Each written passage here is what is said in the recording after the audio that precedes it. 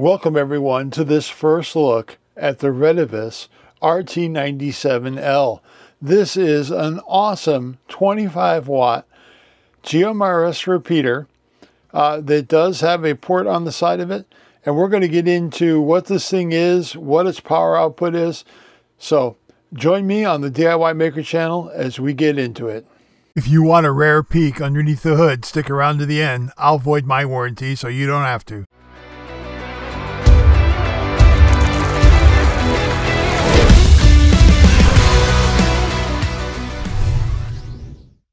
Hey, if you enjoy content like this, do consider giving us a subscribe on the channel here. It really helps us out with the algorithm and all of that good YouTube stuff. And also do consider using my affiliate links. It really helps support the channel.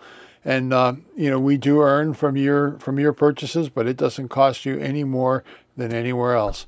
So, you know, do give us the like, give us a comment, do all of that stuff that really drives the YouTube algorithm wild. This is the unit itself. This entire chassis, the entire structure of the unit is die-cast aluminum, and it is beautifully done. They did not mess around with this.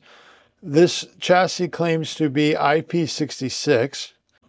DB9 connection here, which you can use for a microphone, or you can use a repeaterID unit on here and get some additional functionality, but this DB9 port has got some interesting use on this unit. This is the power input. Now the power input only uses pins 1 and 2, the ones down near the notch here. So 1 and 2 are going to be your positive voltage in, and the center pin is going to be ground. So this thing in the manual claims to work from 15 to 24 volts. It does work fine on 12 volts.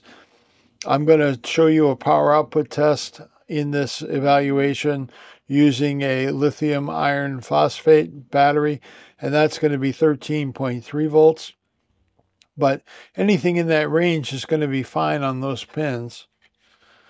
And here we've got the standard UHF antenna connection on the other end. So pretty simple, not a lot really going on here to hook up, but the controls and everything, again, very well done.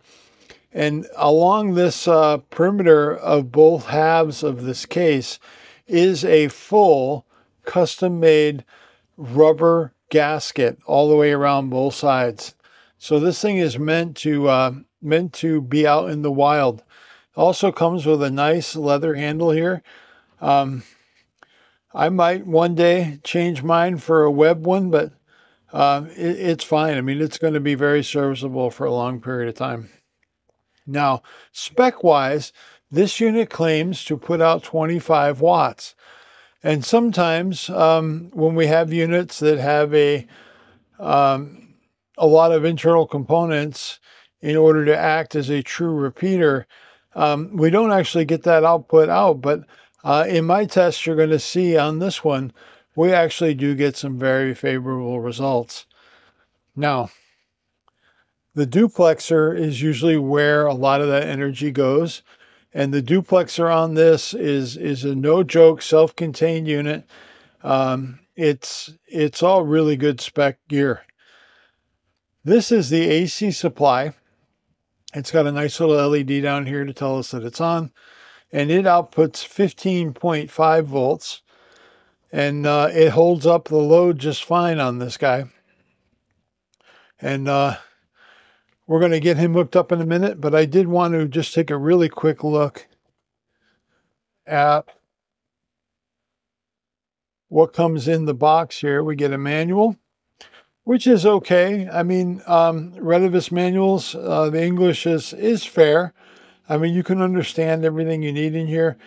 But I think if you're going to really start programming this guy for, you know, different CTSS and other codes to limit access to the repeater, you're going to want to use this programming port, which comes with it. You also get some mounting tabs so that you've got plenty of options for getting this mounted to your shack or your RV or whatever. And this is the 12 volt inlet And I'm going to show you this unit doing a power test both on this connection and the AC connection. So let's get to that. Now, one thing you want to do if you're going to use this also as a base unit, you're also going to potentially want to get a microphone with the DB9. Now, Retevis does have these available on their various outlets, so do look into one of those. But that's going to allow us to key the transmitter and get an output power here. Next thing we're going to do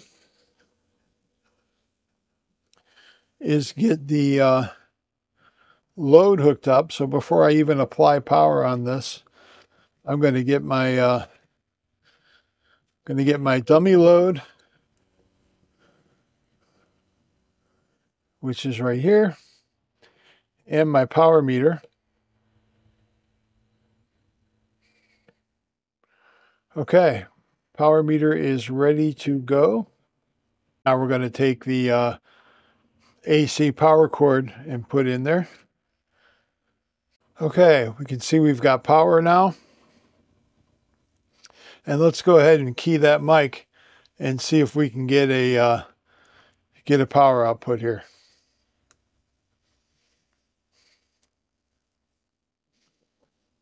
Sure can. So that is indicating 24¼ watts out, which is pretty darn good. And that's just running it on the AC power.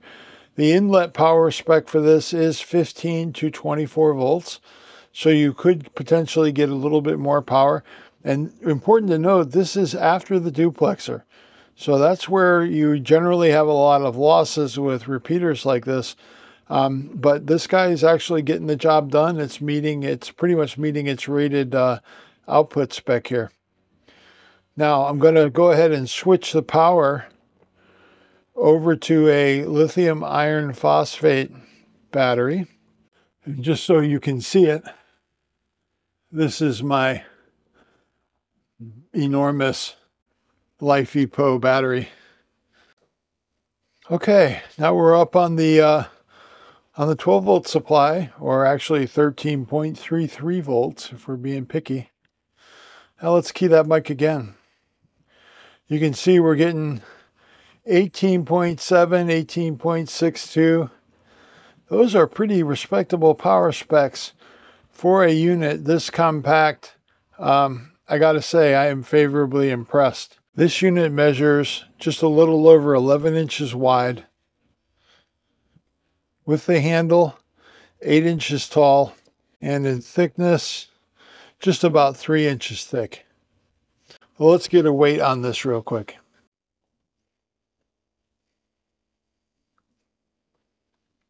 So yeah, that unit's pretty solid. That is 7 pounds 13.9 ounces. So I mean 7 pounds 14 ounces. That's quite a load of radio there. So if you are using this as a base station, you do have volume controls here for the microphone speaker unit. And if you hold the menu button, you can lock the panel so that it won't change.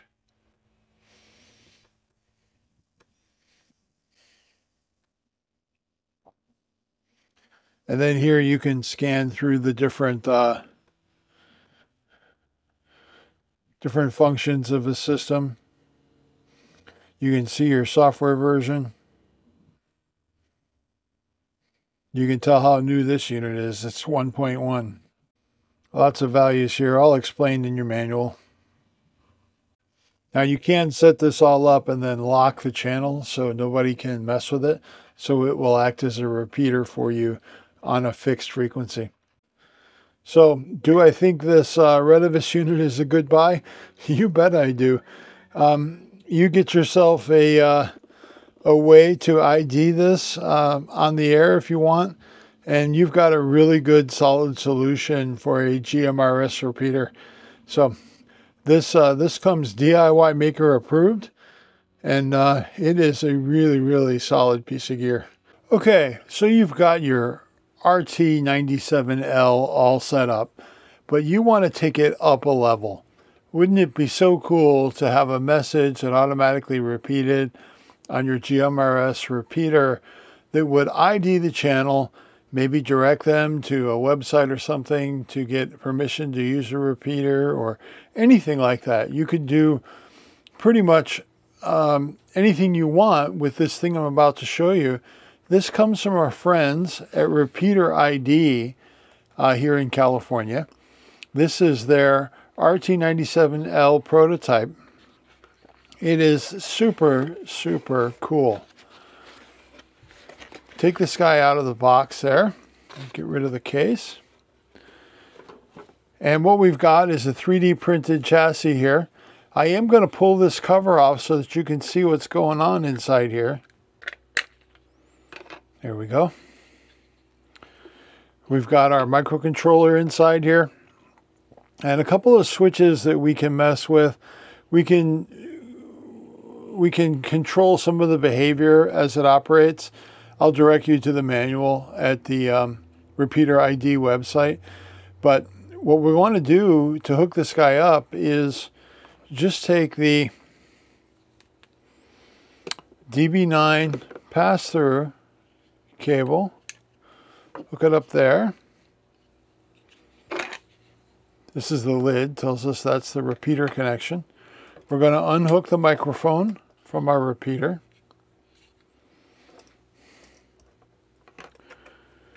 Hook the repeaterID up. And then we can either use this microphone on the DB9, or we can use a K1 connector into this set of ports as well. It doesn't matter, it works the same way. But what I want to do is, I have a radio set up here, this little guy, already tuned to the channel that this is on. And if we press this button, it will automatically do the repeater announce. And this is the default message that comes on the unit. So let's get a listen to that. Welcome to repeaterID. To load your call sign audio, see the README file on the device storage or visit repeaterid.com. That is so cool. Now, repeaterID will actually do that recording in that lovely gentleman's voice if you don't want to record your own. But you can record your own message on here. There's instructions on their website of how to do all that work. And basically, all you need to do after you get it recorded is plug in a USB cable into this port, into your PC, and then transfer that very carefully prepared MP3 file onto this device. And because it is a compressed format for the audio, you do get quite a lot of message length. I've experimented with some for myself. I use some AIs to create some different ID sounds for me. I'm going to test them out and see which ones I like. Welcome to repeater WRBK672. Please use responsibly. This repeater is operated by WRBK672.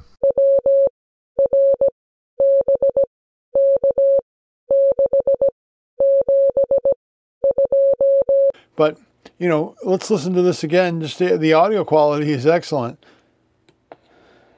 Welcome to repeaterID.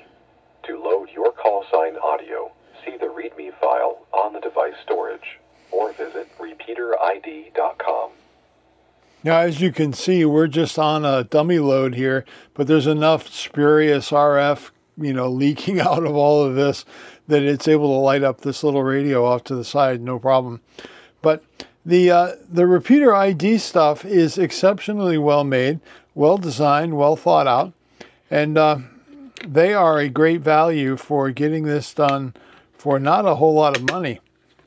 And snap the case back together, get this guy mounted, and you are off to the races.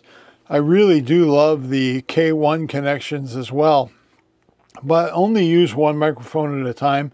If you're going to use the DB9, then stick with that. If you're going to use the K1, then stick with that. But if you're not going to use this as a base station at all, and you just want it to do purely repeater work, that's literally all you need. You don't need the mic at all. So I want to thank repeaterID for lending me a unit to use for this review. Like I said, their stuff works really, really well. And I'll put a link down in the bottom for a discount from the DIY maker on repeaterID items in their store. As promised, here's your look under the hood. Here's the 3 switches on the front panel. Here's the display for the radio. And these are the 2 outputs from the radio board. This whole board here is the radio itself. And this is the input from the I/O that comes in from the side. And then we've got this beautiful molded rubber gasket that goes all the way around the perimeter, including the screws. So that's where this thing gets its waterproofing and its dustproofing from. Let's take a look at the other side. This is the high side output off the duplexer. And then we've got the low side output of the duplexer, or input rather. And then here is the outlet. This is going to the antenna. And what's unique here is you could remake this jumper and make it an N-type connector for the output. Here's the duplexer itself, a completely assembled unit. So obviously they buy that and stick it in this hole. And this is the I/O board off to the side. This is where all your input comes in. And again, we've got this lovely gasket all the way around this whole die-cast aluminum enclosure. It is a really solid way to construct a radio, in my opinion. Thanks for watching, everybody. Y'all have a great day.